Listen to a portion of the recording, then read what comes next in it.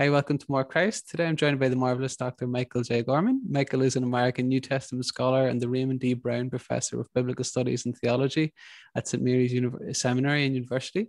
Michael specializes especially in the letters, theology, and spirituality of the Apostle Paul. He's associated with the participationist perspective on Paul's theology.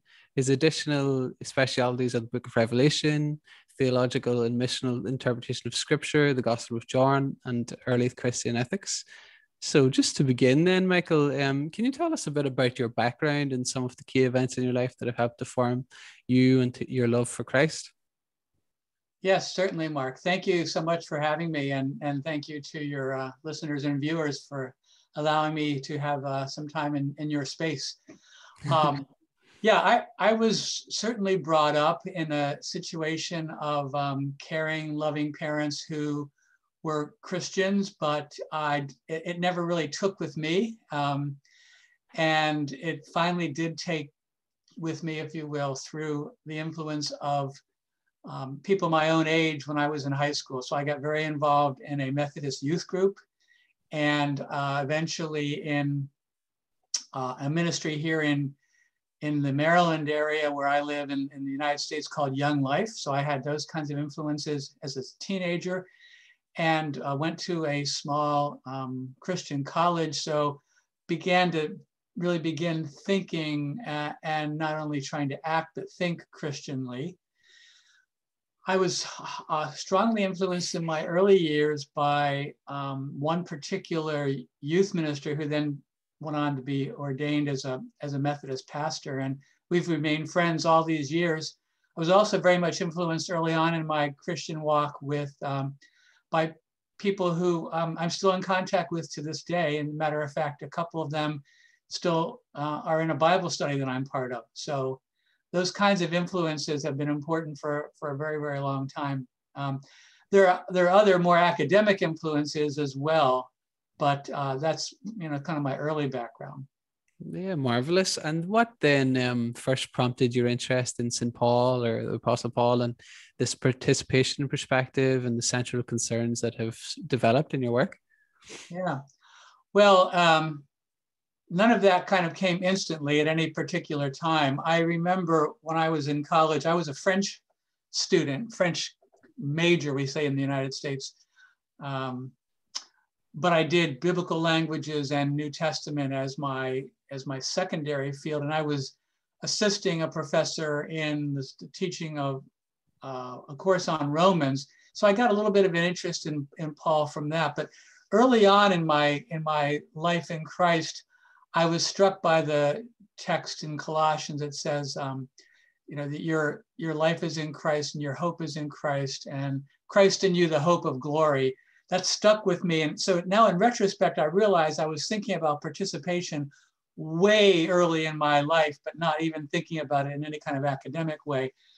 I did a lot of study of Paul when I was a seminary student, an MDiv student, and then early in my PhD career, in the United States, you have to take seminars before you do the research. And at the end of those seminars, I finally began to land on a topic. I was interested in Paul's ethics.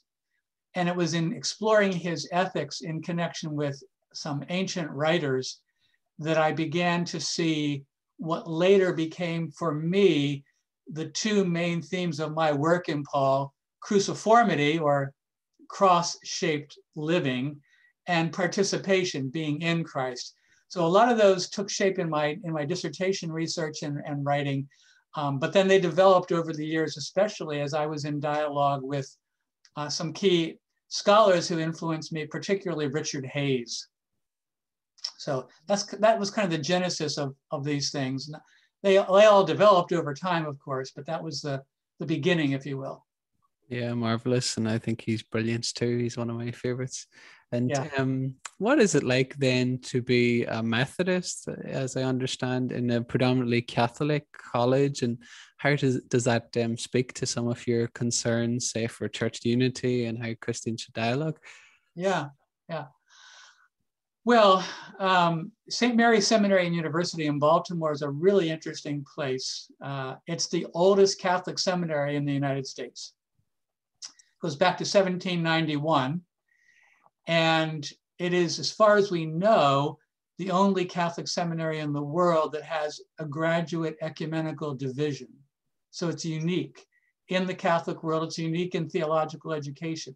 There are schools that aren't Catholic seminaries that have programs for, or even divisions for, more ecumenical activity, but a Catholic seminary with an ecumenical division is unique. And it's deliberately so. It was founded, the ecumenical division was founded in 1968, right after the Second Vatican Council. So there's always been a strong interest at St. Mary's in ecumenical and also interfaith relations. So it's part of the DNA of the institution now, has been for more than 50 years, 53 years. And so when I first came to St. Mary's, which was a long time ago, 1991, so I've been there now 30 years, I was hired only to teach as a part-time faculty member in the ecumenical division, but they had, I believe at the time, 2 or 3 Protestants in the Catholic division. And due to a variety of circumstances, a half-time position opened up in the Catholic seminary in New Testament, and a half-time position opened up as associate dean of the ecumenical division. And I was there at the right place at the right time. And the two were joined together. That was in 1993. And I've been full-time in both divisions ever since, in one capacity or another. Yeah, so, marvelous. And it's great. It's interesting you asked that question. For me, it's fine. I have for a lot of reasons, have a lot of Catholic sensibilities. A lot of overlap theologically and lots of other ways. But some of the seminarians occasionally can be a little bit wary. What is a Protestant doing teaching here? And then they get to know me and they realize that I'm nothing to be afraid of, and that I actually reinforce a lot of their concerns, especially because a lot of my interests, even in Paul, diverge a bit from traditional Protestant, at least allegedly traditional Protestant readings of Paul. Yeah, marvelous. And I want to take it back to Richard Hayes, if we may, and sure. Any others who've inspired you over the years or that have been particularly influential. I want to ask, why and how have people like Richard moved you so much, and what's so interesting about their work? Yeah. Well, I first encountered Richard Hayes when I was writing my dissertation. I encountered an article that he had written and then his own dissertation. And I was blown away by the insights that I thought he had into Paul. And they resonated with what I was doing very much. I was developing a narrative approach to Paul, and I found that in Richard Hayes. I was developing a close connection between Christology and ethics, and I found that in embryonic form in Hayes, even before he wrote his famous moral vision of the New Testament. So I resonated with his work while I was doing my own research early on. And as my own more narrative and Christological perspectives developed, I found myself more and more in sync with Richard, and we became fast friends. As soon as his Moral Vision book came out, I invited him to come give some lectures at St. Mary's, and we hit it off and have remained close friends now for more than 25 years. At the same time, about the same time, I was introduced to Tom Wright. And so I said, well, I'm going to have Tom Wright come to give some lecture. I was dean at the time, so I could invite whoever I wanted to come give lectures. So I invited Tom to come, and he and I became fast friends. A lot of the interest in going beyond the old perspective on Paul, although Tom and I differ on a number of important issues, but a lot of things in common, and interest in narrative, interest in reading Paul a little bit differently than he had often been read. So those two became quite good friends as well as influences. Before we were going live, you and I were talking a little bit about some previous programs you've done, and I also became friends with Stanley Hauerwas about the same time I went to St. Mary's. And Stanley has had a profound influence on me as well. So among scholars, those three are probably the most influential. And again, narrative, Christology, and ethics, all of them to a degree or another. And then, of course, Stanley with his strong influence on the church as a distinctive body, which is also Richard's emphasis and Tom's emphasis as well. Yeah, so I've actually written an article on Tom's ecclesiology in dialogue with Paul. So anyhow, yeah, those three have been some of the major influences. There are other people, of course. Yeah, marvelous. Thank you for that now, Michael. And I want to look at some of your own work and tease out some of these wonderful themes then, if we might. So let's begin with cruciformity, Paul's narrative spirituality of the cross and participating in Christ, explorations in Paul's theology and spirituality. And I want to ask you, when it was first published in 2001, cruciformity broke new ground with a vision of Pauline spirituality that illumined what it meant to be a person or a community in Christ. Beginning with Paul's expressed desire to know nothing but Christ crucified, you showed how true spirituality is telling the story in both life and words of God's self-revelation in Jesus so that we might practice cruciformity. What does that mean then, and why is it so vital? Yeah. I coined the term cruciformity to be the noun form of the word cruciform, which lots of people had used. Some people had used, I wouldn't say lots of people. Cruciform simply means cross shape. It's an architectural term for the way crosses were built to look like a cross, especially cathedrals, going way back to the Middle Ages at least. And I used that term, and people used that term metaphorically for a life that somehow embodies or takes on a cross-shaped way of being. Now, what does that mean to be? So conformity to the crucified Christ, it doesn't mean primarily suffering. What I describe in cruciformity is four virtues, if you will, or four aspects of cruciformity taken from the theological virtues, faith, hope, and love. So cruciform, cross-shaped faith or faithfulness, cross-shaped hope, cross-shaped love, and then I add power, cross-shaped power. So what does it mean in a narrative way for us to not only see the cross as the source of our salvation, but as the shape of our salvation? And specifically for Paul, that has a lot to do with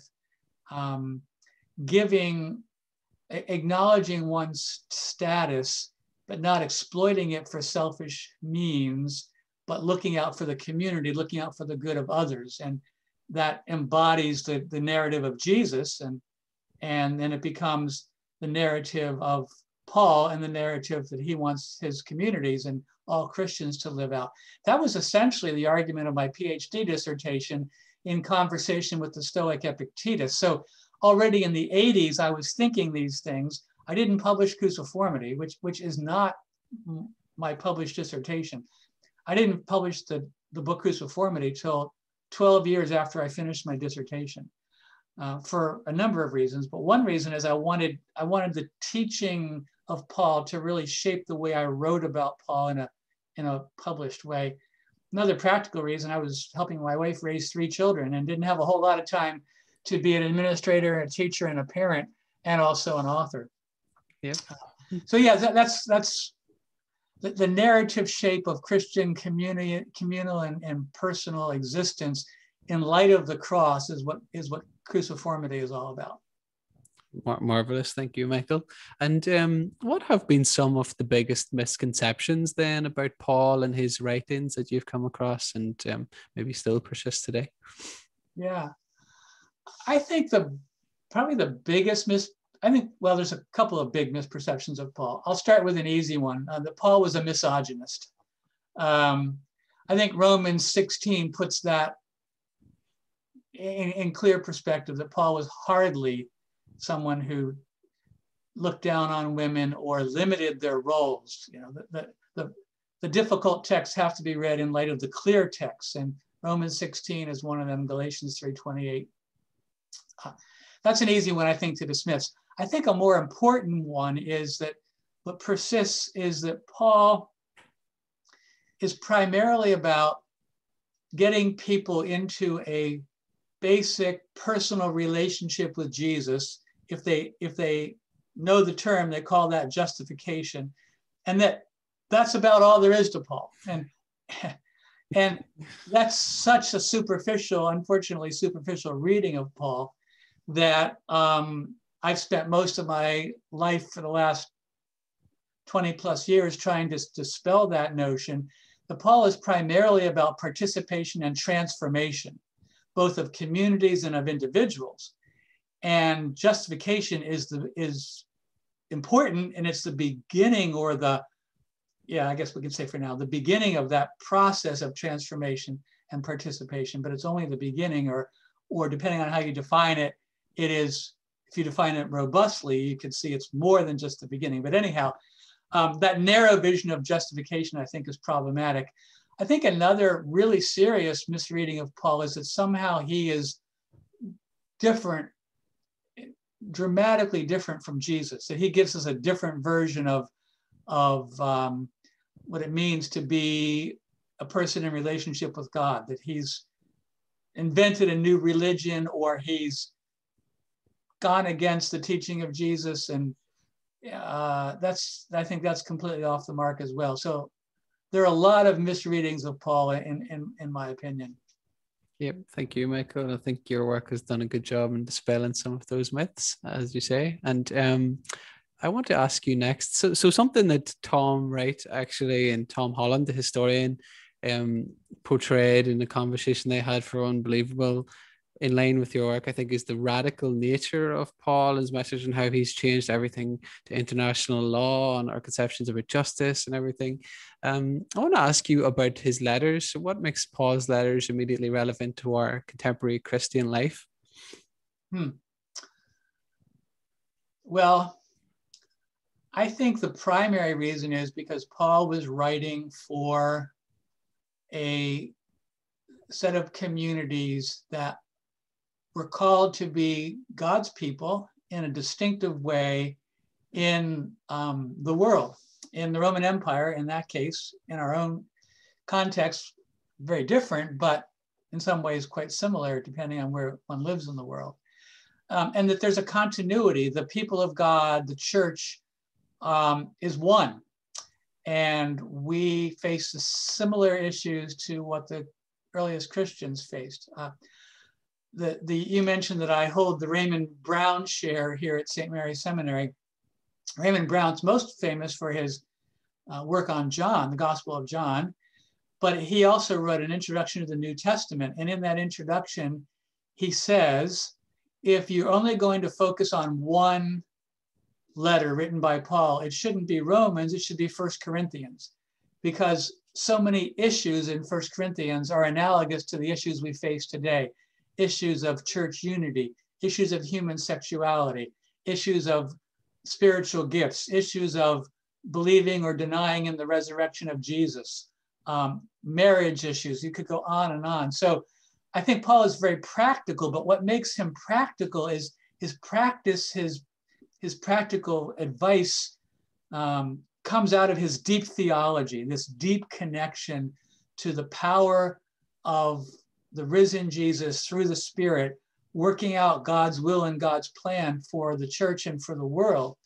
And that never loses its relevance. It never loses its power.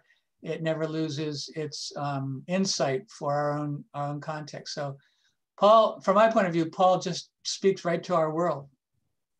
Marvelous. I want to move on then to Apostle of the Crucified Lord, theological introduction to Paul and his letters, and ask you, what is the central importance of the resurrection to Paul, and why are more metaphorical or mythical readings of the resurrection off the mark? Yeah. Well, if I can backtrack for a second, we were talking about cruciformity.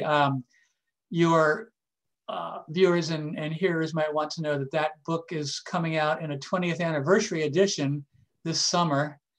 And I've written a fairly long afterword in the book. And one of the things that some people have criticized me for about that book and my work more generally is what is sometimes perceived to be a lack of emphasis on the resurrection. Cruciformity sounds like it's all about the cross. If you read that book carefully, I do talk quite a bit about the resurrection. And when you get to Apostle of the Crucified Lord, in the first edition, but especially in the second edition, I deliberately talk much more deeply and broadly about the importance of the resurrection. So a couple of years ago, I even coined a new term, resurrectional cruciformity. That is to say, cross-shaped existence that is imbued with the power of the resurrection and which is life-giving to both those who practice it and those who are affected by it. But to go back to your question, then, if there's no resurrection, as Paul says in 1 Corinthians 15, let's eat, drink, and be merry, for tomorrow we die. In my view, there's no point in being a Christian if there is no resurrection, not only of Jesus, but also of us. And this is all there is. As Yaroslav Pelikan, the great historical theologian, said, if Jesus was raised from the dead, nothing else matters. If Jesus wasn't raised from the dead, nothing else matters. So what does it mean more specifically? I've already alluded to one thing. The resurrection means that Jesus is alive. He's active in the church. He's active in the world through the Spirit that brings that resurrection power, which is always cross-shaped, brings that resurrection power into the world. It also means that our bodies matter, and they matter now, they matter in the future. As Paul says in 1 Corinthians chapter 6, what we do with our bodies with respect to human sexuality matters because these bodies are the temple of the Holy Spirit, and one day God's going to raise them, not destroy them, but raise them, transform them, 1 Corinthians 15. So the body has huge implications for how we conceive of our life now, our life to come, and how we conceive about whether life matters at all, whether we should just carpe diem or whether we ought to be living fully alive for God in Christ Jesus. Yeah, thank you, Michael. I think tying some of those things together too, that I had thought previously Paul had been sort of anti-marriage and different things like that. But whenever you do look at it in the historical context, I think with your work and like Father Raymond Collins and people like that, you see a more complex picture, and some of those difficult passages and everything are transfigured in a greater historical light and everything. So I do think people should be familiar with the likes of your work for addressing those misconceptions. And another one I want to ask you about is, what did he have to say about justice in the church and transforming the surrounding culture, which I think comes across? Yeah. For some reason, that is a hot button topic these days. So some years ago, I became convinced that Paul's language of justification needed to be taken seriously in its Hebrew background, its Jewish background, its linguistic background, to mean and be associated with the word justice. Justification in English, as in Hebrew and in Greek, is closely related to the word justice. And yet that was so much foreign to most discussion of justification that I was aware of. And of course, historically, that I think has been true for a long time. So I began poking around and looking at whether anybody else had made those connections. And of course, a few people had, including the great Jimmy Dunn, who unfortunately passed away last year. But I wrote an article on justification and justice in Paul with special reference to the Corinthian correspondence probably 10 years ago now. And then I turned that into a chapter in my book, Becoming the Gospel. And the argument of that chapter and the argument of the earlier article was when Paul talks about being a becoming a justified person and joining a community of justified individuals, he is also talking about a community that embodies the justice of God. As he says in 2 Corinthians 5, God made him who knew no sin to be sin on our behalf, that in him, Christ, we might become the righteousness or the justice of God. Richard Hayes, who we've mentioned a couple of times, has a great line in his book, Moral Vision of the New Testament, where he says, notice that Paul doesn't say that we might believe in the righteousness of God or that we might receive the righteousness of God, that we might become the righteousness of God, or the justice of God. And those terms need to be defined in terms, and this is, I think, what gets people a little nervous. We need to define them biblically, and how Paul would define them prophetically, about caring for the widow and the orphan, about making sure that the hungry are fed and the naked are clothed, and so forth. And define that term biblically, so that the first thing we're talking about is a way of life that embodies the prophetic call to that kind of justice. Then we can talk about what that means in terms of the way we interact in the world and what we strive for in the world, what our witness to the world is. Not starting with the presupposition that it's about a certain kind of social movement, certain kind of political party, but looking at it, as I said, biblically, and then seeing how that is to play out. And that's something that requires conversation, requires discernment. But it seems to me that we can't avoid the reality that unless Jesus and Paul renounced their prophetic heritage, and I don't think they did, I think they embodied it, they welcomed it. Unless that were to be the case, we can't ignore their practice of and their call for justice. Yeah, marvelous. Thank you, Michael. And what are some of the ways then that this biblical understanding of justice contrasts with our dominant, I guess, secularist alternatives in this disembodied internet age? Yeah. Well, I think to go back to what I said a moment ago about the biblical definition of justice, justice starts in Scripture primarily with the concern for those who are in greatest need and those who don't have the wherewithal or the protection of those who can provide for them. The widow, the orphan, the alien, the stranger. I think we need to start there. Instead of starting with the question of rights, which is where many in the West, at least, begin their conversation of justice. Now, I'm not denying the importance of rights, but I think they have to be contextualized. And so I would say that a biblical understanding of justice begins not with the question of rights, but with the question of responsibilities.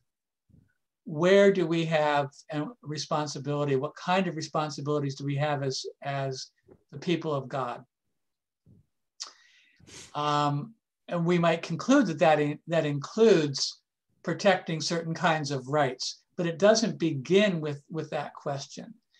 Beginning with the question of rights almost automatically means that people are going to spend most of their time asserting their own rights and the rights of others in a way that's not necessarily defined by the values or the vision of life that we find in Scripture.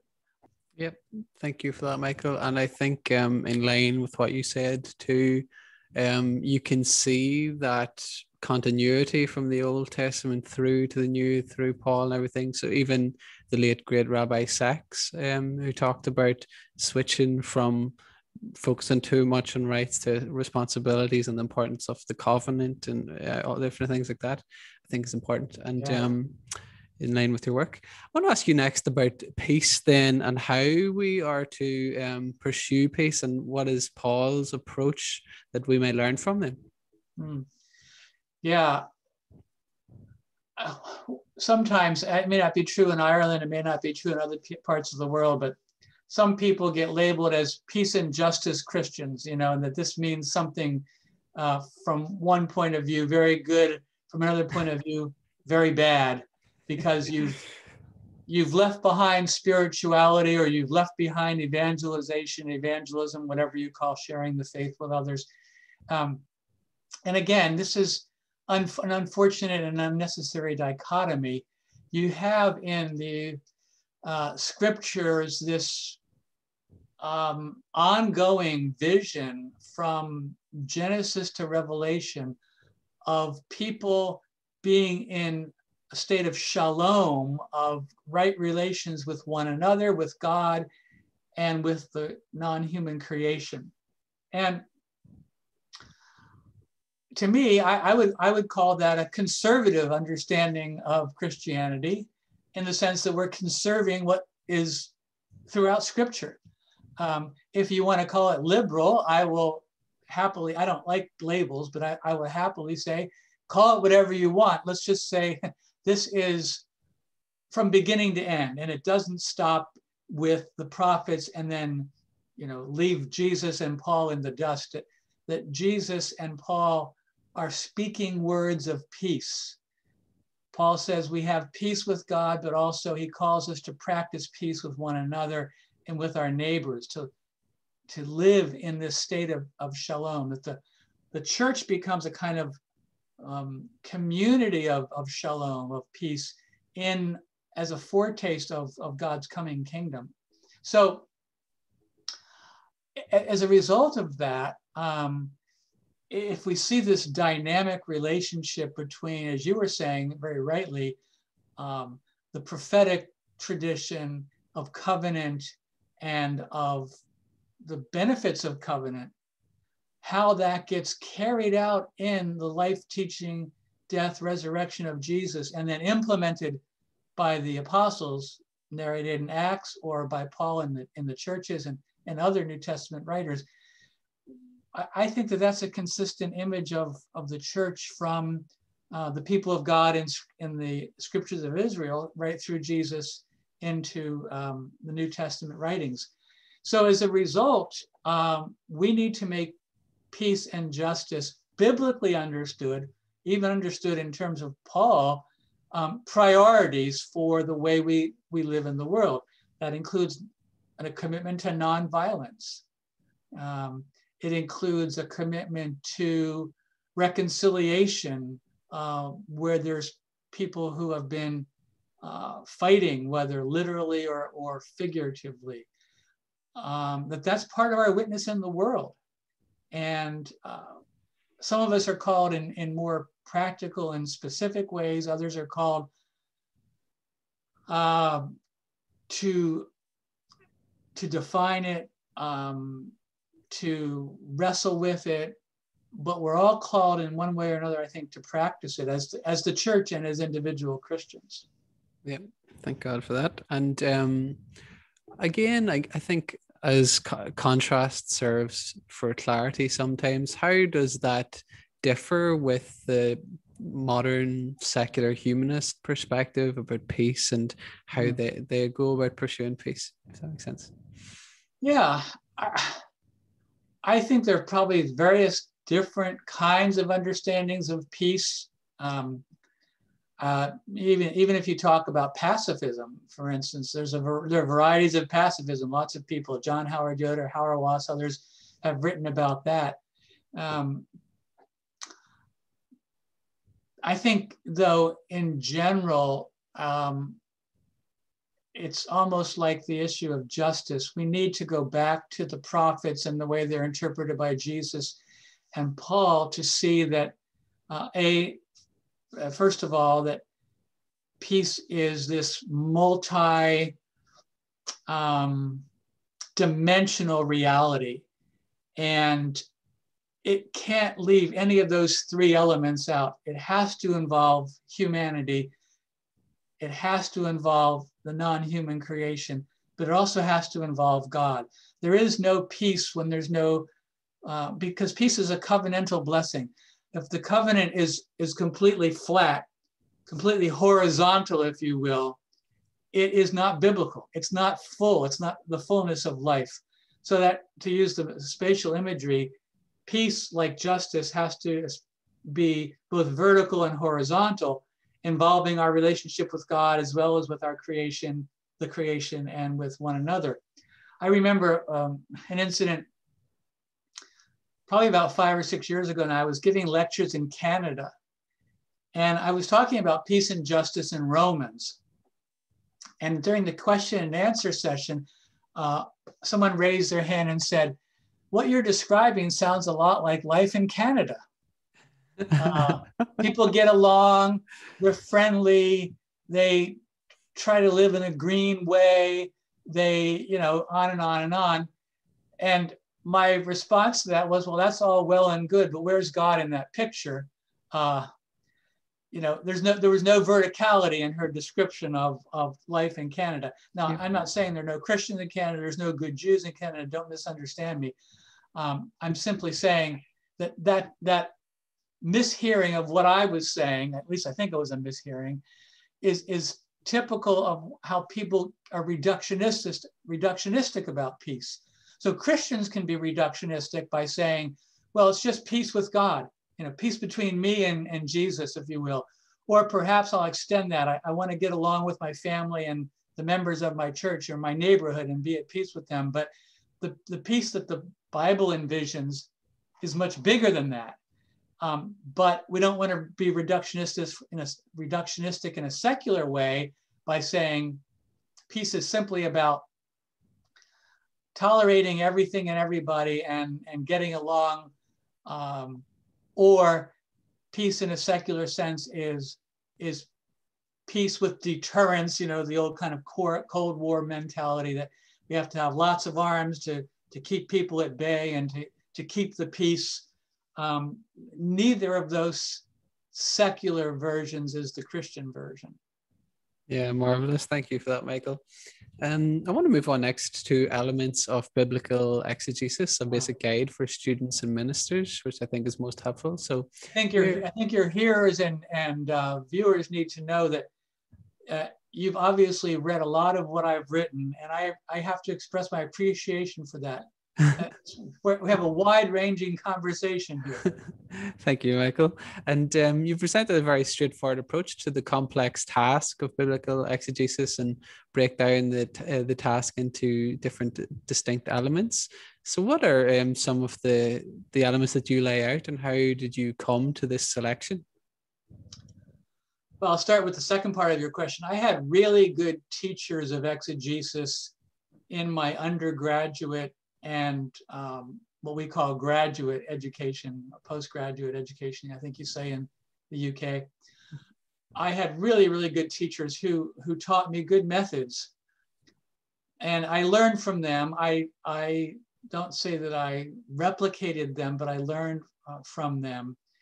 And I think the biggest thing I learned from them, two biggest things, were to pay attention to context.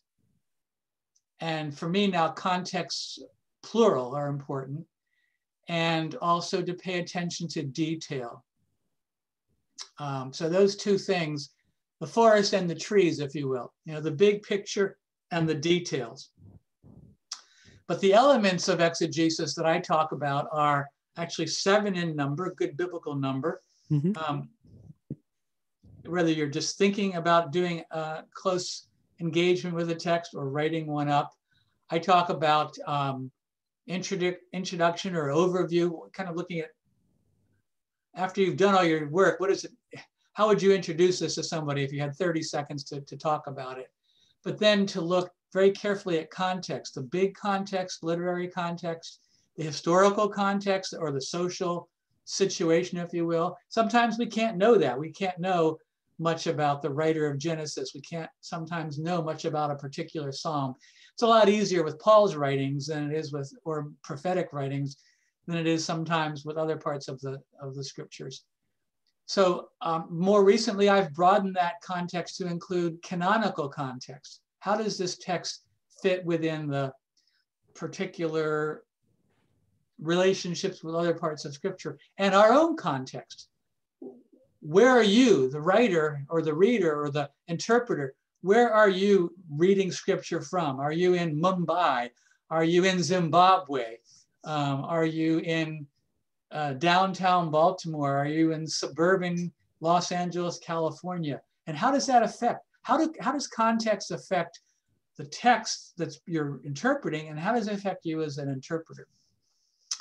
But back to the text itself, I think it's very important to look at structure. When I was a young exegete many, many years ago, I came to the conclusion that once you understood the structure of a text, you were more than halfway there to really grasping the intent, or at least the impact of that text. Then going to the detail and looking at a text very carefully, but all through the process, thinking theologically about this. How does my theological context, and that includes for Christians, our long history and our beliefs, our basic creeds, our basic beliefs, how does this text fit into that?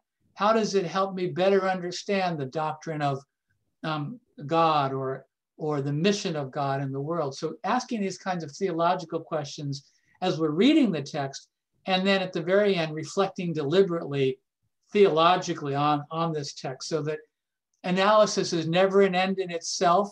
It's always with the goal of engaging the text for our own life and our own mission in the world. So those are some of the elements of exegesis that I talk about in a book that's now in its third edition that has sold something like 65,000 copies. I actually found a copy of that book in a pastor's home in the rainforest of Cameroon about 12 years ago. So that's a funny story in itself. So you never know where your books are going to show up in this world these days. Yeah. The people of Cameroon will be glad, I'm sure. And I want to ask you then, in line with that, I think you've really laid it out brilliantly there, but maybe for those who don't know, what is the central difference between exegesis and eisegesis, and how can we best avoid the latter? Yeah. Well, the main root word behind both those words, exegesis and eis or eisegesis, is hegeomai. It's the Greek verb for leading or guiding. So do we want to guide out of the text? That's exegesis. Or do we want to read into the text? That's eisegesis or eisegesis. And some people would say that all exegesis is really eisegesis. We're always reading our own perspectives, our own views, our own wishes into the text. I'm not that cynical. I do believe we all bring our own agendas, we all bring our own perspectives, lenses and blindfolds to the text, and we need to be aware of that. But we want to let the text, as much as possible, convey to us what it would have conveyed in its original context as best we can. Sometimes that's very, very difficult. Sometimes it's a lot easier. So we want to give a credible reading of the text that's not superimposing our own perspective on it. So that's the difference between the two. Is it easy? No, but that's where looking at the big picture and the details in a kind of back and forth can help. That is most helpful. Thank you, Michael. Sure. I want to move on next again to cruciformity and inhabiting the cruciform God, kenosis, justification, and theosis in Paul's narrative soteriology. And in that study of Paul's soteriology, you argue that cruciformity is about theoformity. And I want to ask what the Christian tradition is called theosis, or participation in the life of God. Can you tell us a bit about theosis, and why maybe has it been underemphasized, and how can we recover its central place? Yes, thank you. Well, after I wrote Cruciformity, which means cross-shaped existence or Christ-shaped existence, some people prefer the term Christoformity. I think cruciformity is a better term for Paul, though Christoformity is a fine term more generally theologically. I was working through texts and thinking about these things, and I came to realize that Paul believed that when we are reformed into the image of Christ, and specifically Christ crucified, paradoxically, we are being reformed into the image of God, because Christ was the image of God. So that's how I moved from cruciformity to theoformity, God-shapedness. Oh, then I was getting a little scared, to be quite honest with you, because that seemed like a major shift. And so I had coined the term theoformity, and then I was writing this essay and then working on the book. And I said, you know, there's got to be a term for this in the Christian tradition. I can't be making this up. And I literally don't think I had ever heard, or at least it hadn't registered if I did hear it, the term theosis, which means basically becoming godlike. And once I learned about that term, I was able to redo what I was working on and use the term theosis primarily as the meaning of theoformity, God-shapedness, if you will. I think, by the time I learned that word, I had been through 8 years of theological education, had never heard it, or at least didn't, like I said, didn't register. Very good theological education, I might add. Largely in a Reformed context. And the Reformed tradition has, at least in some forms, had some hesitation about that word and about that concept. So I think why people are either ignorant of or sometimes fearful of the word and its concept and the concept associated with it is that it sounds like people are becoming divine, becoming gods. And it's very important to realize that theosis or deification is another word. Some people distinguish them, some people make them synonymous, or divinization. I prefer the term theosis. I think we can use them all synonymously, but again, not everybody does. We need to think of it as a theme in the Christian tradition and not a hard and fast doctrine. So some people don't like it because they think it blurs the distinction between creature and creator. Well, it has never done that in the Christian tradition. And proponents of theosis dramatically, emphatically say, we don't intend to blur that line. Another reason people don't like it or haven't heard of it is they often associate it simply with Eastern Orthodoxy, with the Orthodox tradition, not realizing that in the Western tradition, people like Augustine and even Luther and Calvin have either similar words, similar concepts, or in some cases, the exact same words and similar concepts. Union with Christ, even justification being an aspect of union with Christ for Luther and Calvin, for instance. So the fear of blurring the distinction, the very idea that we could become like God, I think worries some people.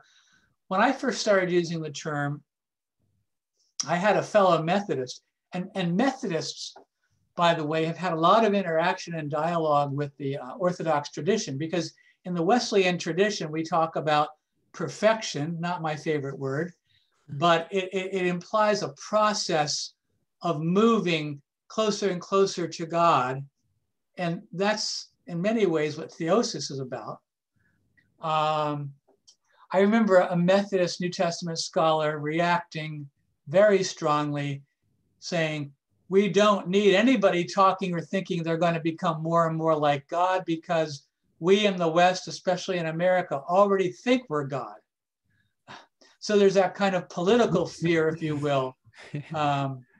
So there are a lot of reasons for it, but I do believe that more and more theologians, biblical scholars are coming to terms with A, at least the notion of transformative participation, and B, a careful use of words like either theosis or Christosis or deification.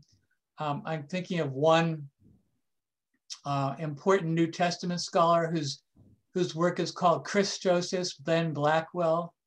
I'm thinking of an Australian, New Zealand, excuse me, theologian who strong advocate of deification, although he does not like the word theosis. So, and he's in the Reformed tradition. So I think things are changing. Yep, thank you for that. And I know too that even a few people I've had on, like Dr. Michael McClymond and Father Jerry McDermott, they have even shown how theosis has been a part of Jonathan Edwards and these people that might not be considered to have focused on theosis. Yes, yeah. So I want to ask you lots of interesting work going on in the whole area. Mm-hmm. Yeah, I want to ask you next then about the balance between kenosis, justification, and theosis altogether, and what are some of the ways we might strike the balance and incorporate all those elements, similarly to how you mentioned before, respecting the creation and all the different levels at the one time. Does that make sense? I think so. Let me try and answer, and then you can tell me if I answered the question or not. What I was trying to do in inhabiting the cruciform God was to suggest that, in some sense, kenosis, self-giving or self-emptying, is at the heart of the nature of God. In the Trinity, there's this ongoing self-giving love, and that takes a particular form in the incarnation and death of Jesus, a particular form of love for humanity. And it is that kenotic, self-emptying, self-giving incarnation and death of Jesus that defines, if you will, God-likeness. So I have a line in, I think it's in the book, if not, it's in a later article, that says,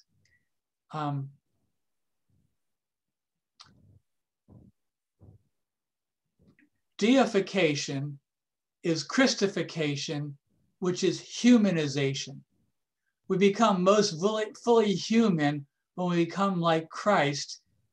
And ironically or paradoxically, when we become like Christ in his self-giving love, we are becoming like God, who is self-giving love. So that connection of deification, Christification, humanization is extremely important to my ongoing work.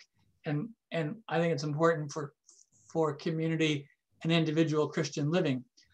What does that have to do with justification? Well, if I'm reading Paul rightly, justification has to do, yes, with a divine pronouncement. That's the traditional Protestant understanding. But when God speaks, something happens. The creation happens, or in this case, the new creation happens. So to be justified is to be the recipient of a divine grace, a divine word, divine action that is inseparable from that divine being of self-giving love, so that when we are justified, we, as Paul says in Galatians 2, we die and rise with Christ. We participate in his self-giving love, that kenotic love, that kenosis. And in so doing, the process of theosis begins, because that kenosis is the revelation of God in God's self. So it's a complicated interaction. So I don't know that I would use the word balance as if they need to be balanced, but integration. And that's what I was trying to do in that book, was to integrate all of them. Some people would say very successfully, some people would say problematically.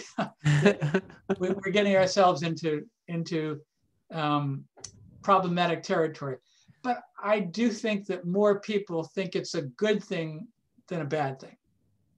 Yeah, thank you for that, Michael. That was the sort of answer I was hoping for. Okay. So how then do we take some of those lessons on board and live in that integrated way and apply that to our daily lives? And what does that look like, I guess? Mm-hmm. Well, I want to go back to words because not everybody likes some of those words. I'm fine if people don't like the word theosis or deification or, but if we go back to that, what I consider to be the root concepts of transformation and participation or transformative participation, a text like Romans 12, 1 and 2, I beseech you, brothers and sisters, by the mercies of God, to present your bodies as a living sacrifice, to have your minds renewed by the renewing of your mind so you can demonstrate in daily life the will of God. And that's addressed to a community, the Roman believers in the various house churches in Rome. That to me, what it means is that each day, every Christian in every Christian community should wake up thinking, okay, today is a day of transformative participation in the life of God. What is that going to mean? What am I going to think about today and how am I going to think about it Christianly? What am I going to do today and how am I going to do that Christianly? Whether it's talking to my neighbor about the football match or it's talking to my neighbor about the need for taking care of the widow across the street whose husband died 2 weeks ago and now nobody's around to provide food. How do we think about our daily life as an ongoing participation in the life of God so that we're more Christian tomorrow than we are today? Our churches are always not just stagnating and thinking we're celebrating, if we're sacramentally oriented, we're a community that celebrates the sacraments, and we're going to do that the same way today, tomorrow, and forever. Not that I'm looking for change for the sake of change, but how are we going to grow as communities and as individuals to think, to act, to feel even more Christianly day by day? That to me is the goal of Christian existence, corporately and individually. And to me, you begin by, in a sense, offering the day in prayer to God with some kind of vision of the cross before me, that I'm going to pray to be able to live out this life of resurrectional cruciformity. Yeah, that's beautiful. Thank you, Michael. And something that I think is really important and interesting in your work is that you take lessons from all over the world. And as you spoke about different contexts and how that affects us and everything before, I want to ask you, what is the importance of refocusing on the world transforming character of the gospel and Paul's work and everything? And how do we do that without falling into, I think, maybe a trap that we'll say the Marxist categories of conflict theory, where we're perceiving everything as oppressor, oppressed, and things like that? And how do we go beyond that? Well, I think the first thing to say is we who are Christians in the West really need to learn from our brothers and sisters in other parts of the world. And I've been trying to do that not dramatically is the wrong word, not dramatically, but explicitly, definitively, or deliberately for about the last 12, 15 years. And I believe that what we see when we see Christians in other parts of the world, particularly the global South, we see Christians having been liberated literally from the oppression of colonialism and at the point where they need to develop indigenous theological perspectives. Not that they're starting it now, but they've been doing that for a long time, especially if they've been colonized. And for them to teach us how to avoid the false dichotomies that have arisen in the West. I recently gave a lecture on this very topic in South Africa. I've just written an article about it for a forthcoming book.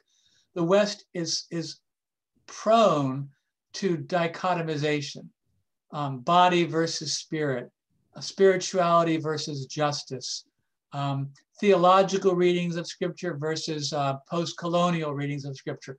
All these either ors that ought to be both ands. And to me, once we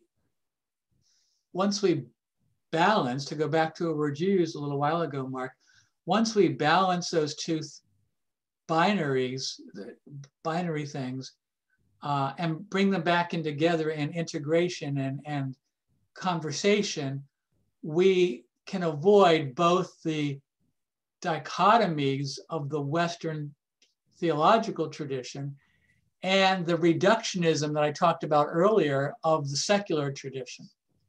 So that I haven't read it carefully. I don't know if it was both a text and a video, but recently Tom Wright came out with an entity of some kind that's been talked about in the online world, where we as Christians need to realize that we are the original multi-ethnic, multiracial community. That's the vision of Paul. That's the vision of the New Testament generally. It's the vision of the book of Revelation. So how do we guarantee, if you will, that that kind of vision remain Christian? We can learn from secular readings. We can learn even from Marxist readings of the world, but ultimately they need to all be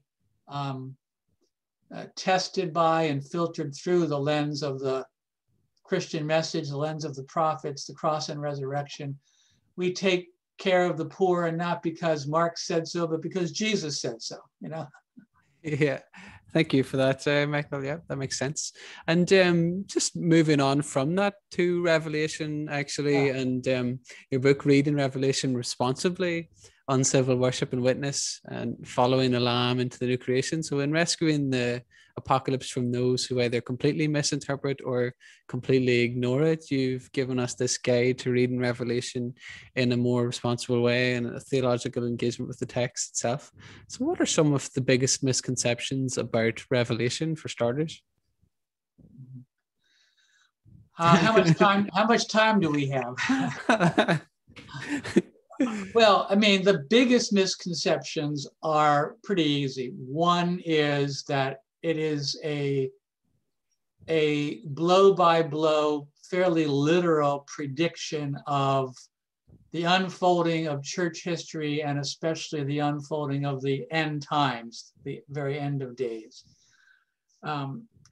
And corollary to that is then, once you believe that, that you then try to connect particular scenes in the book of Revelation with particular historical moments, whether past or especially present or in the imminent future. I can remember even in my own church years ago, the first Gulf War, a woman came into my adult class and sat down and said, well, now I know the end is here because it's in the book of Revelation. Oil spills off the coast of the United States. People say, you know, this is the end. This is prediction of Revelation chapter 6 or whatever. Yeah. So the flip side of that is the failure to read Revelation for what it is, which is an apocalyptic text of the first century, full of symbolism, full of metaphor, to speak a prophetic word to the church in the first century that can also speak to the church in the 21st century, not by virtue of its predictions, but by virtue of its images, its direct address, its prophetic calling, its depictions of the church, its depictions of worship. So I like to think of the book of Revelation as a series of theological political cartoons that are exaggerated but profoundly insightful. And we need to take them very, very seriously. And in that sense, take them literally, but not in the sense of predicting X and Y and Z, but literal in the more generic sense of taking them at the for what they originally were intended to be. So, yep. Thank you for that, Michael. And in line with that, how might we come to, I guess, teach and preach Revelation so that it has this more powerful and helpful impact on individuals and the church and how they live their lives? I think part of it is that many people have not been exposed to good writing on the book of Revelation. So they've picked up something they find in a bookshop, whether my generation, it was Hal Lindsey, the previous generation to this one, it was Tim LaHaye and the Left Behind series, which is still influential, influential in all kinds of churches, including Catholic churches. So people need to read, people in seminary and pastors and lay people need to read better books. I'm happy if they read mine, but there are lots of other good ones. I recommend highly, and I require my students to read a very spiritual reading of Revelation by Eugene Peterson called Reversed Thunder. Beautiful, beautiful treatment of Revelation. Or anything by David De Silva here in the United States, or Ian Boxall in the UK. He has a new commentary out on Revelation. I'm sorry, Ian Paul, sorry. Ian Paul. Ian Boxall, who used to be in the UK, has a wonderful commentary on Revelation. He's now here at Catholic University in Washington, DC, just down the road from where I live, actually. And there are lots of other good books that take, most of the good books on Revelation see a political edge to it. Mine's a little edgier than others, but Revelation was a political tract of kinds, a theopolitical tract. It was definitely a theological work, but it was meant to challenge Christians not to give in to the demands of the Roman Empire, economically, religiously, and otherwise. Yep. Thank you for that. And then what are some of the key connections to the rest of Scripture? And are there any little literary connections that you find particularly interesting? Or do you mean with respect to Revelation or just more generally? With respect to Revelation. Oh, yes. Well, yeah, Revelation is, somebody recently described it as, I think, a riff on the entire Old Testament or something like that. As some people will know, there's really almost no direct quotations of the Old Testament in Revelation, but there are thousands of allusions. And so and in some ways, the book of Revelation is a kind of pastiche, a kind of quilt of so many scriptural books, Ezekiel, Daniel, even parts of the Gospels, the Mark 13, for instance, visions of worship in places like Isaiah chapter 6, visions of God's people, visions of new creation from the latter part of Isaiah 65 and 66. I mean, so there's so many thematic creations.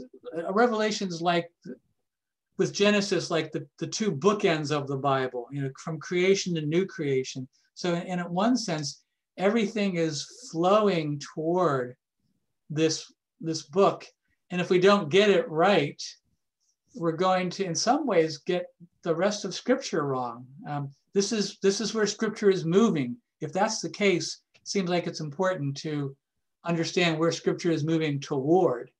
It's not there accidentally, it's there deliberately, purposely. Most important. Thank you, Michael.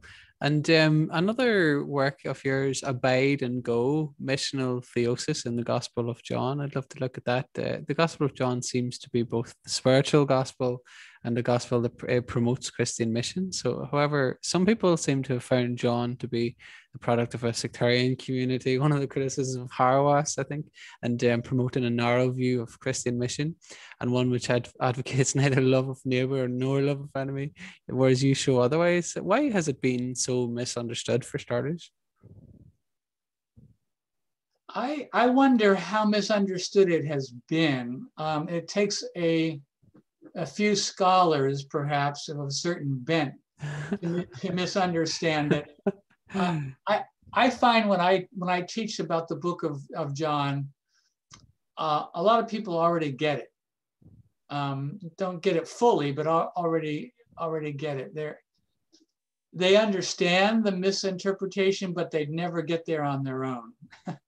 I just gave a short 20-minute presentation on this topic to a class of all lay people last week, and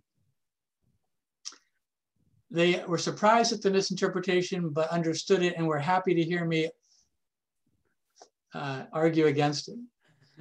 So I do believe that there are, because John has been understood as the spiritual gospel, it is possible to turn that into a way of reading it that either downplays or even denigrates the materiality of Jesus, or the materiality and the reality of life in Christ, on the one hand. On the other hand, it's also possible, once you get past obvious stories like the Samaritan woman, which everybody understands to be kind of a missional text, once you get beyond that, and Jesus starts using all these I am sayings and only talks in the second half of the gospel to his disciples, and he says, he washes the feet of his disciples, he washes the feet of his friends, he dies for his friends, he talks to his friends only.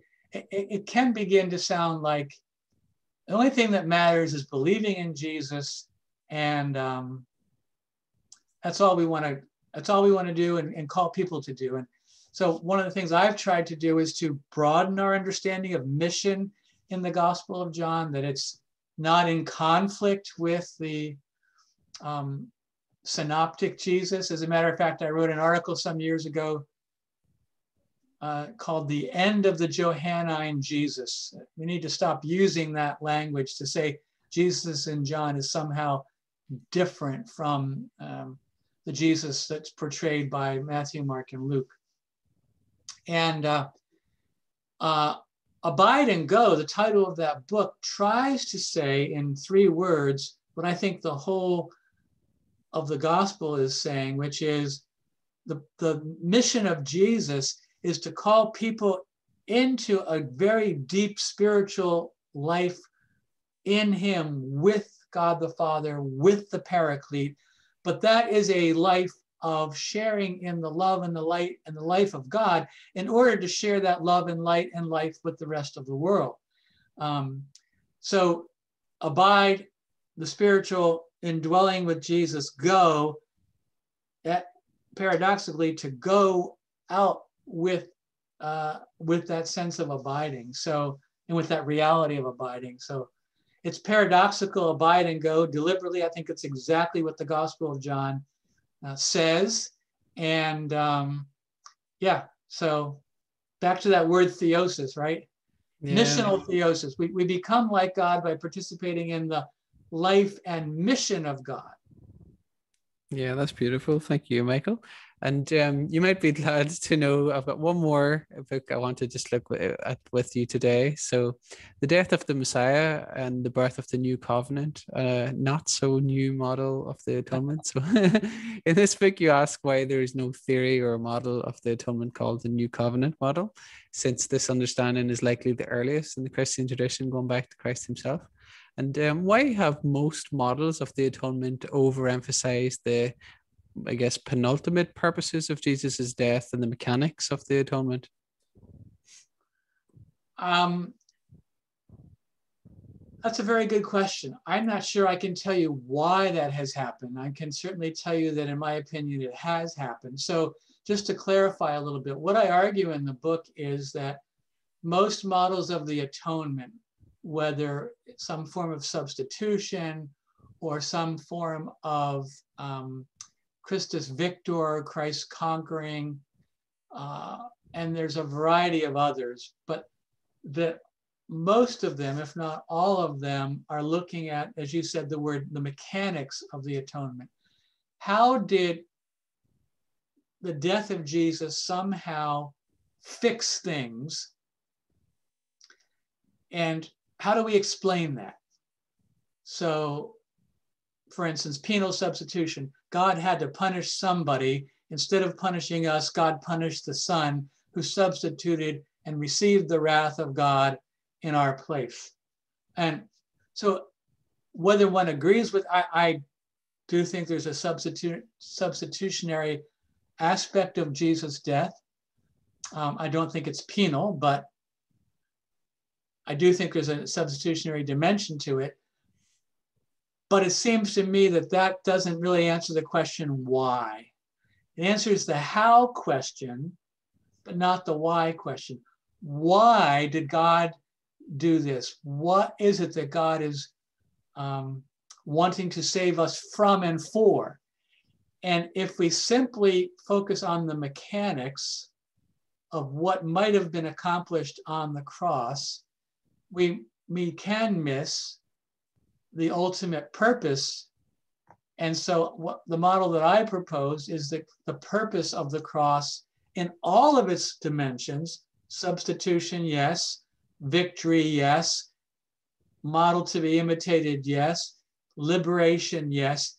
All of these are kind of, if you will, under the greater umbrella of the purpose of Jesus' death, which was to birth the new covenant, or to birth the community of the new covenant.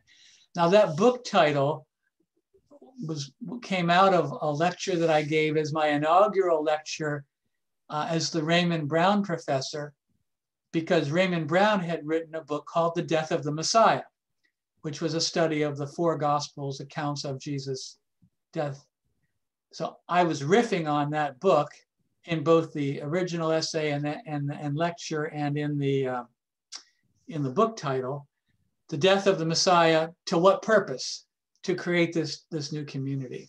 Yeah, amazing. Thank you, Michael. And how does this view of life and practice of how we might live in the new covenant contrast with older church models, if we might call it that, and again, the dominant secularist culture which we find ourselves in now? Well, I think one thing that's very important is we maintain a balance, again, between what the West tends to dichotomize. Is salvation about the individual or is it about the community? And the answer is yes. Is the Christian mission about getting people to believe in Jesus or helping bring about reconciliation among hostile parties? And the answer is yes.